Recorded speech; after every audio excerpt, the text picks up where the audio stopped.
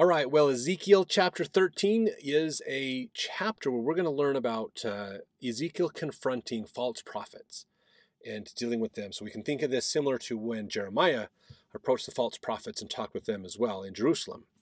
But of course, these are the false prophets in Babylon, in the exiled group up there, basically. Verse 1, "And the word of the Lord came unto me, saying, Son of man, prophesy against the prophets of Israel that prophesy. And say thou unto them that prophesy out of their own hearts, Hear ye the word of the Lord."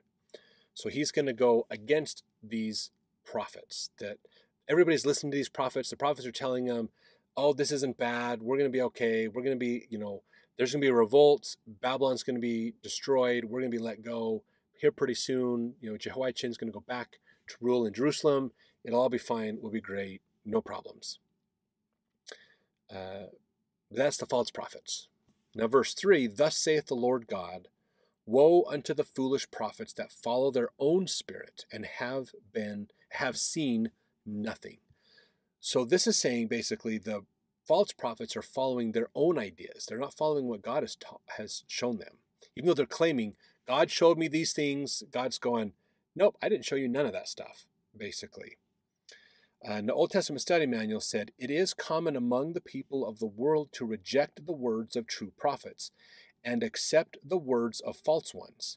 Such is the easy way in the beginning, for it allows people to accept only that which they want to hear. It is, however, the path to destruction.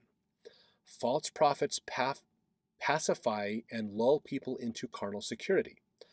Like the cunning foxes in the desert, they obtain their prey subtly. False prophets have not provided for the people a secure defense against spiritual destruction." Ezekiel compared the work of false prophets to daubing a wall with untempered mortar.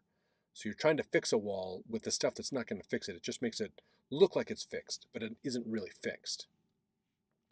So continuing on with this, verse 4, "O Israel, thy prophets are like the foxes in the deserts.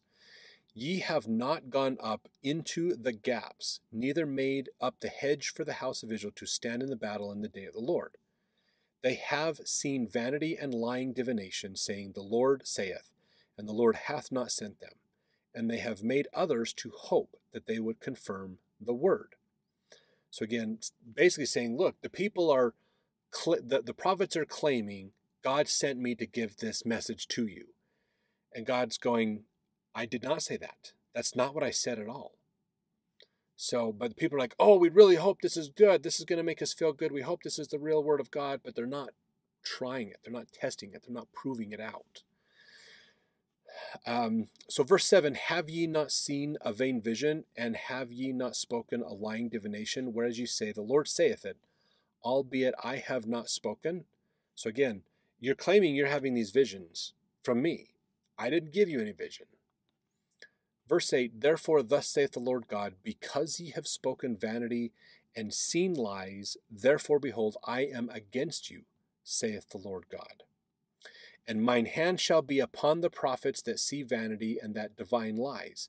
They shall not be in the assembly of my people, neither shall they be written in the writing of the house of Israel. Neither shall they enter into the land of Israel, and ye shall know that I am the Lord God." So they're claiming they're going back. And Ezekiel's going, God said, you're not going back because you are false prophets. Verse 10, because they have seduced my people, saying peace, and there was no peace. And one built up a wall, and lo, others daubed it with untempered mortar. So if you haven't tempered it, if it's not ready to go, it's not going to set up, you're going to have a false wall. It will crumble easily on you. In fact, Freeman, in his Manners and Customs of the Bible, mentions this. This metaphor is used a lot in this chapter. To daub is to plaster it or get it spread everywhere. It looks like sound structure, but is weak inside, whitewashing things. Made good, and it's made good bad and bad good. Change perceptions. Untempered means it is not mixed properly to be strong. It is weak. Kitto is of the opinion that reference is here made to cob walls, that is, walls which are made of beaten earth, rammed into molds or boxes to give shape and consistence, and then emptied from the molds layer by layer on the wall where it dries as the work goes on. Such walls cannot stand the effects of the weather, and houses built on this principle soon crumble and decay. To protect them from the weather, a very fine mortar is sometimes made, which is laid thickly on the outside of the walls. When this mortar is properly mixed with lime, it answers the purpose designed. But where the lime is left out, as is often the case, the untempered mortar is no protection. Some commentators, however, translate tafel, which in our version is rendered untempered mortar, by the word whitewash. They represent the idea of the text to be the figure of a wall unendurable material, and coated not with cement which might protect it, but with a mere thin covering of lime which gives the wall a finished, durable appearance which its real character does not warrant. So it's fake. The prophets look like they're building a true wall, but it's fake. They're just putting a plaster on it, making it look good. It's the lipstick on the pig idea. Basically, it's fake. So verse 11, say unto them which daub it with untempered mortar, that it shall fall. There shall be an overflowing shower, and ye, O great hailstones, shall fall, and a stormy wind shall rend it. Lo, when the wall is fallen, shall it not be said unto you, where is the daubing wherewith ye have daubed it? So again, they're gonna build this wall. Oh yeah, these prophets are great. They're amazing. They're doing true work, but it's fake. It's hollow. When the hard times come, that wall is going to crumble and crash, and they're going to go, what happened? Why didn't it stand up? We don't know what's going on. It's fake prophets. They fall, they stumble, their prophecies don't come true, basically. That's the problem that they're going to run into. So verse 13, therefore thus saith the Lord God, I will even rend it with a stormy wind in my fury, and there shall be an overflowing shower in mine anger, and great hailstones in my fury to consume it. So we could think of even just the wall of Jerusalem coming down, kind of metaphorically with this, but even think, the Babylon's army is just going to utterly wipe out the tribe of Judah, basically, through this. Verse 14, so will I break down the wall that ye have daubed with untempered mortar, and bring it down to the ground, so that the foundation thereof shall be discovered, and it shall fall, and ye shall be consumed in the midst thereof, and ye shall know that I am the Lord. Thus will I accomplish my wrath upon the wall, and upon them that have daubed it with untempered mortar, and will say unto you, the wall is no more, neither they that daubed it. To wit, the prophets of Israel which prophesy concerning Jerusalem, and which see visions of peace for her, and there is no peace, saith the Lord God. So just because these prophets are calling for peace, doesn't mean they're real prophets. They're not following the word of God, basically. There's a difference. The message, just because the message sounds like a previous message, doesn't mean it's the right message. It needs to be the correct message. And we know this through following promptings of God. When we live our life where we are close to the Holy Spirit can help us confirm truth of revelation. There is no revelations God gives to his prophets that he doesn't give the rest of us. But we have to be willing to do the hard work to find that truth out and understand. That's what Nephi does. Whenever his dad has a vision, he goes and fasts and prays over it to understand the interpretation of it, because he wants to understand. He's seeking the Spirit in his life to help him.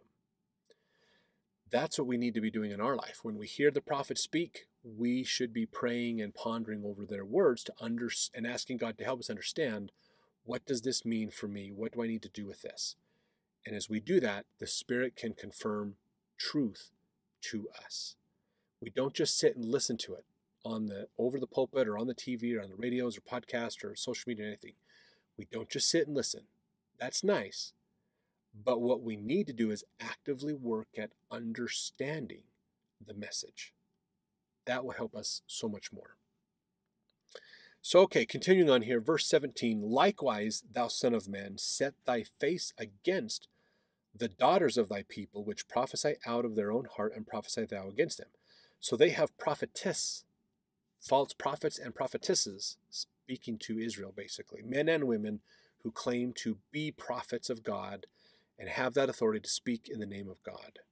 They're all false, though. Verse 18, and say, thus saith the Lord God, woe to the women that sew pillows to all armholes, and make kerchiefs upon the head of every stature to hunt souls.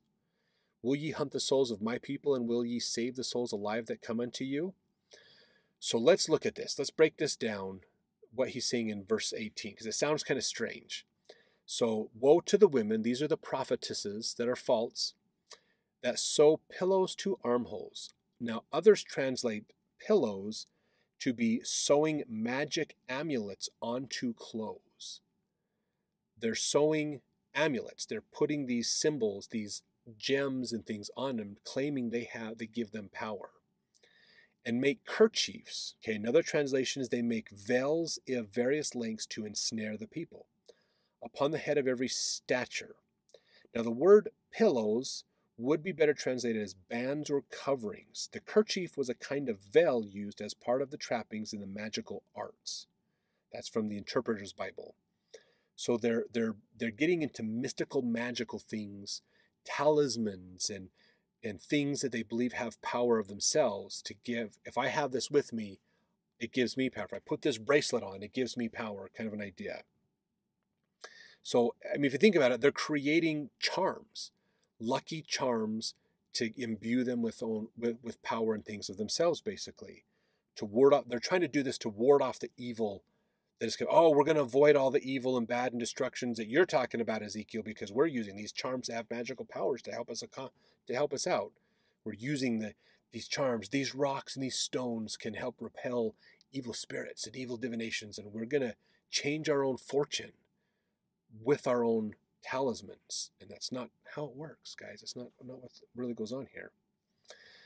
Now, Ezekiel prophesied against women who, by divination, led people away from God and gave them a false sense of security. They brought destruction upon those who might otherwise live and spiritually, and held up and sustained those who ought to have been condemned. They promised prosperity and freedom which they could not deliver. It's from the Old Testament Study Manual. Now, it's interesting. The priests, the false men, claim authority from God that is wrong. The false women aren't claiming authority from God necessarily, but claim they are using worldly things that have imbued power of themselves, so a substitute to the power of God that they're using to combat against the will of God. God's saying you're going to be destroyed, and they're going, no, we're going to use our divination, these mystical powers and mystical things of the world, the energy of the world, to change our fortunes. We can get around God's judgment if we use enough worldly power to do it. That's what's happening. And this stuff happens in today's world. There are substitutes to the real power of God. There are people who claim to have the power of God but don't. Be careful. There is nothing the priesthood needs outside of a willing person. That's it. If you have faith in God and you keep your covenants with Him, you have priesthood power. It's that simple. You don't need an object to give you any divination or extra power or anything. So these are you can see some of the problems and challenges that these people had at this time. Now, verse 19, and will ye pollute me among my people for handfuls of barley and for pieces of bread, to slay the souls that should not die, and to save the souls alive that should not live, by your lying to my people that hear your lies? Now, this is them selectively picking who wins and who loses, basically. You're going to pollute me among my people for handfuls of barley and pieces of bread. You're going to convince the people to sustain you at their expense so that they die from starvation and you live, when in fact you should be the one dying and they should be the ones living. They're just trying to truly follow God, and you're leading them astray. Basically, that's what verse 19 is about. So verse 20, wherefore thus saith the Lord God, behold, I am against your pillows, or your talismans and charms, wherewith ye there hunt the souls to make them fly. And I will tear them from your arms, and will let the souls go, even the souls that ye hunt, to make them fly. So this is the idea of, I'm going to take these people who you're trying to trick into believing you're actually doing something, and I'm going to help them to see the truth and to have more agency and freedom to move. Your kerchiefs, the veils that you're using, will I tear and deliver my people out of your hand, and they shall be no more in your hand to be hunted. Ye shall know that I am the Lord, because with lies ye have made the heart of the righteous sad, whom I have not made sad, and strengthened the hands of the wicked, that he should not return from his wicked way, by promising him life. You're telling the wicked, we'll save your life if you invest in us. And the righteous are going, but we're trying to do, no, kill them. They're bad. This is that reversal of perspective. Verse 23, therefore ye shall see no more vanity, nor divine divinations, for I will deliver my people out of your hand, and ye shall know that I am the Lord. So these false people, the false prophets and prophetesses, gone. They're not going to be able to do their work anymore. They will be destroyed and they'll be gone in ancient Israel, basically. So a lot of changes and challenges coming for them. Good advice for us today. If we follow the wrong people, we can be in a lot of trouble. So make sure we are truly following God, which should be a personal relationship with Him. That's how we know we're following God. We worry about following God ourselves, not following through somebody else. Follow Him personally. Get to know Him personally is the most important part of it all. Well, let's jump over to our next chapter to continue on with Ezekiel.